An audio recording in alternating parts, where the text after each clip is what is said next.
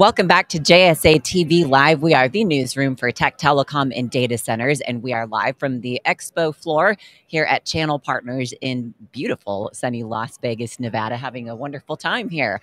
I've snagged for us now. We've got Warren Reyburn. He's the Senior Vice President of the Technology Division at SIB Fixed Cost Reduction. Thanks so much for stopping by here. Well, thank you. I appreciate the opportunity to re-engage with the team at JSA. A big part of my past and our brand elevation efforts at Comstar Technologies. So thrilled to reconnect with you guys here. It's been quite a while, thanks to the pandemic and otherwise. But yeah, wonderful to connect. We're all here and we're all back in person, and it's just been a really wonderful show so far, right? Absolutely, absolutely. And from my perspective, a lot of new faces, which is refreshing. I think pre-pandemic, this industry needed some injection of youth and new perspectives, and frankly, for that matter, also from a technology standpoint. I think the embrace of the IT discussion, the managed services elements of things, cybersecurity, and otherwise. You could see it on the floor, and it's been an evolution over the last couple of years and certainly accelerated through the course of the pandemic. So I'm very happy, having been in this space for 23 years, to see that evolution, take root in the embrace, and people coming out of their comfort zones in many ways. Yeah, absolutely. And this is just the place to be doing that, by the way. So Absolutely. That's really great to hear. So let's talk for just a moment about SIB. And for those who might not know, give us a little bit of a background on the company. Sure. So based in Charleston, South Carolina, been in business for roughly 15 years. The company started, I characterize it as much of an expert generalist approach. Any recurring cost that a business could bring to the table, arguably this group was able to audit and reduce. I mean, that's really what our mission is. Thanks to our CEO, Kevin Flounders, he has refined the strategic vision for the business over the last 2 to 3 years. We've brought on 6 new companies, working on some additional activity in the M&A space through the end of this year, for that matter. But fundamentally, we're an inventory and expense management company, with the ideal outcome being, in this, the cost reduction space. We're here this week, frankly, to talk about a number of things, but chief among them, I think, in terms of the cost reduction side of the house, we're doing some things to meet the demands of this audience. We're talking about IT and cloud-related services. So we, over the last the last couple of months, added a cloud expense management function within our stack. And we also have just recently, within the last couple of weeks, for that matter, moved on to also include SaaS expense management.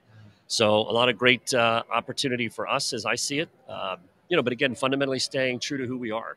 And in addition to the technology division at SIB, it's worth noting we focus in 3 other core areas. So we have peers in, for example, financial services, so merchant and treasury fees, looking to reduce those. We also have a utilities and waste side of the organization, so water, gas, electric, and so on.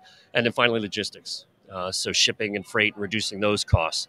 So again, in summary, on the technology side, hyper-focused, cloud, SaaS, but also, again, where we started the business, wireline, wireless, cable television, getting inventory situated, bringing value, helping companies modernize, and ultimately being just an augmentation to their existing teams. Yeah, so staying true to your roots and then still looking for those opportunities to grow and serve customers. And there's been a lot of that growth. You hinted at some of it just now with the M&A.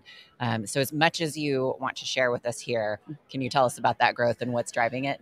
Yeah, absolutely. I think the macroeconomic conditions, frankly, are fueling a good bit of that growth. I think that, again, going back to Kevin's strategic vision and the execution of as much in such a short, finite timeline in, 2 to 3 years, providing the business with that focus. Again, those 4 foundational pillars of who we are.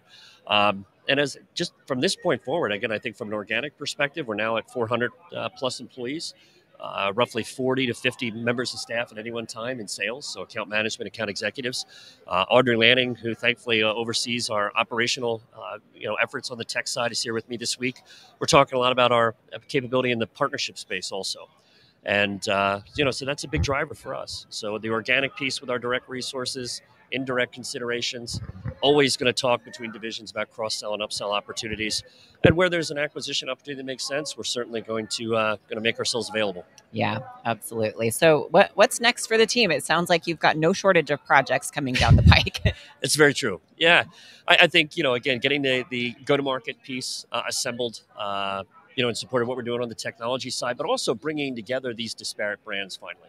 Over the course, thankfully, with the arrival of our Chief Marketing Officer, Angela Cena, in October, we've done some things to standardize our messaging. So, for example, the portfolio companies previously weren't aligned, in terms of a division of and otherwise. So it's just simple blocking and tackling, getting those things addressed, but ultimately getting down the path of a rebranding initiative, getting everybody under the SIB umbrella here in very short order.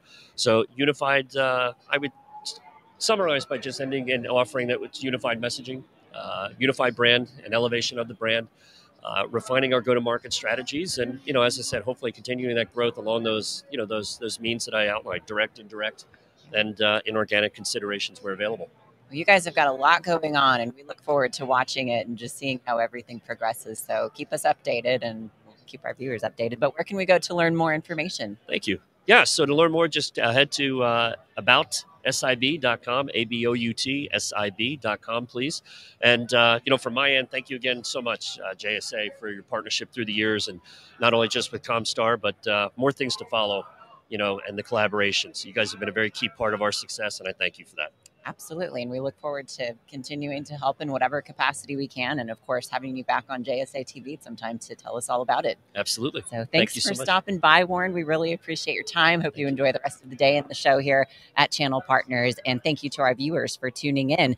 We'll be back here live again very soon, so don't go anywhere. In the meantime, happy networking.